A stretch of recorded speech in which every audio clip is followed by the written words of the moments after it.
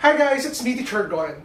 In today's video, we will continue our discussion with regard to integral calculus. And to be specific, we will discuss how to use integration by use substitution. Actually, meron na tayong mga naunang video na patungkol sa integration by use substitution. And by request nga, I am creating more videos about integral calculus para mas marami sa inyo matuto kung paano ba kumuha ng integration or integral ng isang given expression. So without further ado, let's do this topic. So I have here two different examples wherein we are given the direction, evaluate the following. So, ang idea lang guys, bakit tayo gumagamit ng use substitution? Meron kasi mga given integral na mahirap makuha yung integral nito kapag gumamit tayo ng power rule.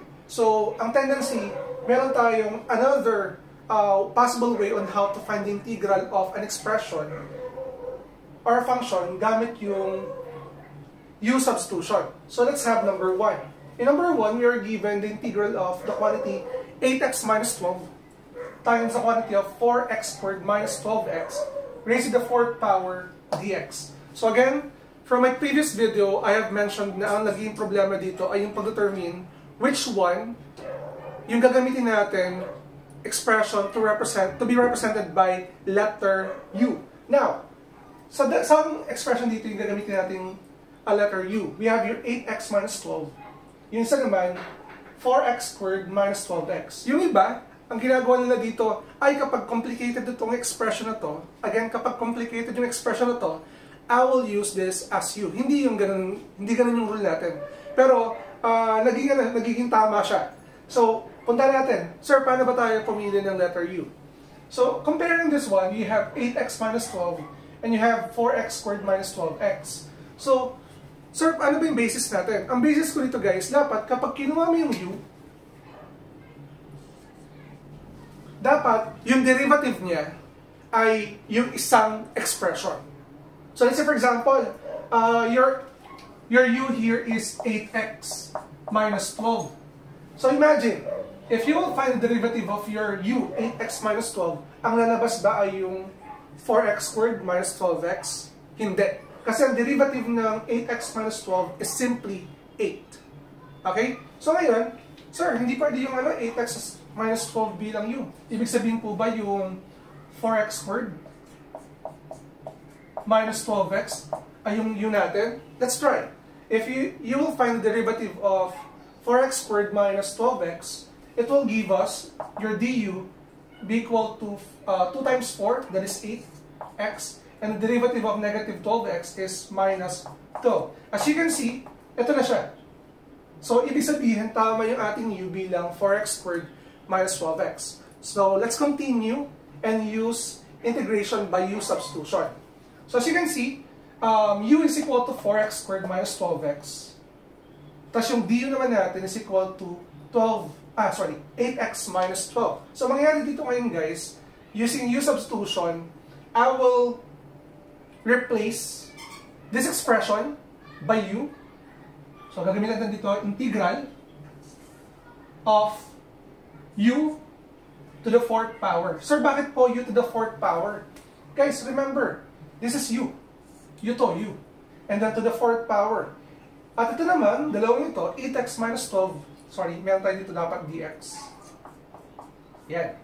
8x minus 12 dx natin ay magiging du nila. So you have the integral of u to the 4th power du. And then we will apply the power rule. For the power rule, simple lang naman yung guys, you have u to the 4th power plus 1. Pag plus 1 tayo syempre sa denominator din, you will add 4 and 1. Tapos, lagyan mo na dito ng plus c. And simplifying the exponents in your denominator, you have u to the 5th power over 5 plus c. Yung iba, instead of writing it as u to the 5th power over 5, ginagawa nila dito, ito.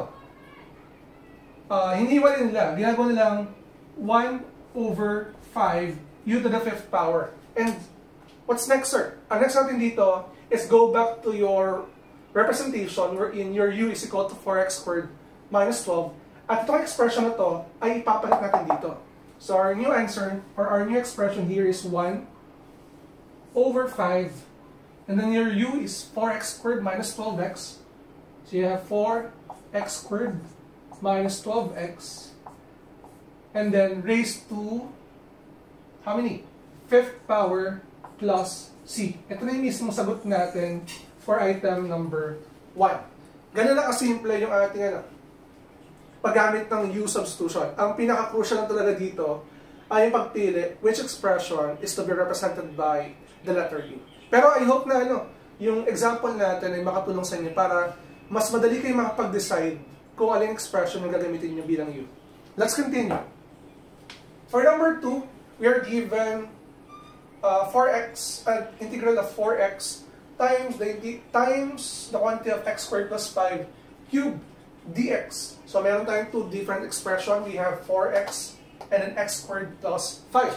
So isipin natin ngayon, if I will choose u be equal to x squared plus 5, kapag ginawa natin yung derivative nito or yung du nito, we have 2x pero 4x to. Pero don't worry, halos magkahawig na may gagawin tayong step dyan para makuha natin yung magamit natin yung u substitution. So dito, derivative of x squared plus 5 is equal to 2x dx. Now, next step natin dito, we will divide this by 2x. By 2x. Cancel, cancel, and you have here du over 2x is equal to dx. I hope na wala akong maling solution. Now, after this, let's use u substitution. So, gagawin natin dito ngayon, next step natin, yung ating u, ito, we have here the integral of 4x muna siguro, 4x, and then times, ito, magiging u to the 3rd power. Tapos, as you can see, hindi ko pinalitan yung 4x Tapos itong x squared plus 5 natin, naging ganito. We have here dx. Remember, your dx here is equal to du over 2x. Ngayon, pwede tayo mag-cancellation. Kung mapansin nyo, we can cancel out 2x. Itong 4x natin, magiging 4x divided by 2x is simply to magkakaroon tayo ngayon ng constant. Okay?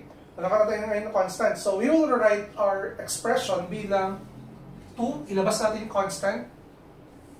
Integral of u cubed. Okay?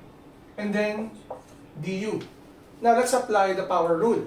Next natin dito, we have 2 times u raised to the 3rd power plus 1 over 3 plus 1 and then plus c. Okay? So, ito ngayon, simplify natin, we have 2 times u to the 4th power over 4 plus c. So, as you can see, meron tayong 2 saka 4. We can eliminate this 2 sa ating numerator. Ito naman magiging 2 na lang din. Ibig sabihin, if we will continue our solution, ito na siya, magiging u to the 4th power, 1/2 u to the 4th power plus c.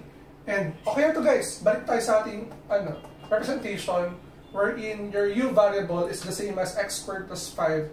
So this is 1 over 2 times x squared plus 5 to the 4th power plus c. Ito na ngayon yung yung indefinite integral of the given expression, the integral of 4x times the quantity of x squared plus 5 to the 3rd power dx. I hope guys na sa mismong video natin, you learned something on how to use integration by u substitution. So if you're new to my channel, don't forget to like and subscribe at i-hit na rin yung bell button for you to be updated sa ating latest uploads. Again, it's mattheachergon. Maraming salamat. Bye-bye. See you sa ating next video.